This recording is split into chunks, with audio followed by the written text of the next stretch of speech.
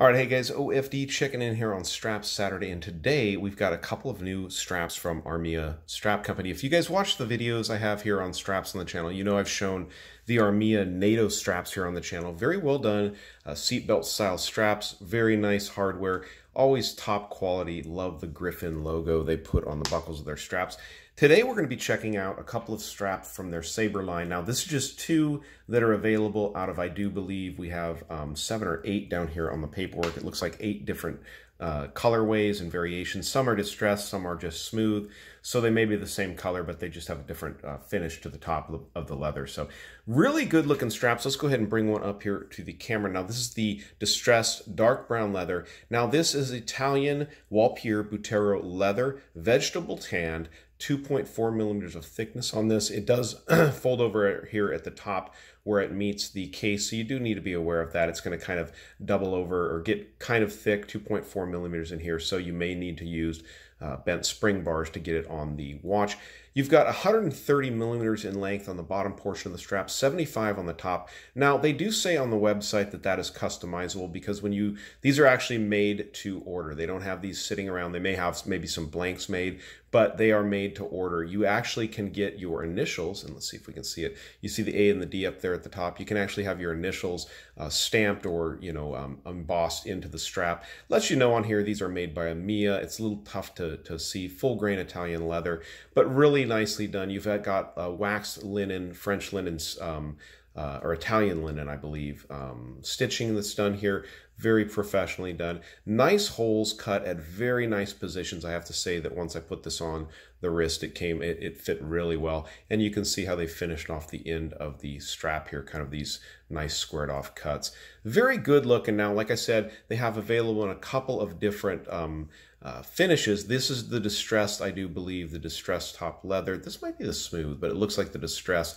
And this one here, I've put this is on, actually, if I didn't mention it, the Melbourne Port C, which is a really beautiful watch. I like the dark contrast against the gold on the case. Now this one is the whiskey brown, distressed whiskey brown. I've put this on the Earnshaw Bauer, the skeletonized watch. Looks really cool on there. This actually comes on a stainless steel bracelet, but I think something about the leather with all this stainless just looks really, really cool. Good looking strap, again, 2.4 millimeters of thickness. You're going to get 130 on the bottom length, millimeter wise, and 75 at the top. Again, the brushed silver hardware on here with the Griffin logo. I do believe that this is available in a brushed and then a black. I don't know that they're actually making polished hardware, yet for these. Let's go ahead and get one of these on my wrist, just take a look at it. I think there's a blue style out there also that you can see here, which is a neat one, and then a couple of different black versions also available. Now, like I said, where it folds over there at the top, because you got 2.4 millimeters of thickness on the strap, you may need to look at getting some bent spring bars for putting these on your watch. Really just depends on how close those holes are to the case. You can see this one is actually making contact with the case. At this point, I didn't actually have any bent spring bars, so I couldn't do that, but it really looks good on the watch. Actually makes this watch quite a bit more comfortable, nice and lightweight. That skeletonized design, makes the watch wear very well. Good buckle and hardware on here, nice double leather keepers. Everything done in that top grain Italian Butero leather. The vegetable tanning process also makes these very comfortable, nice, easy to wear.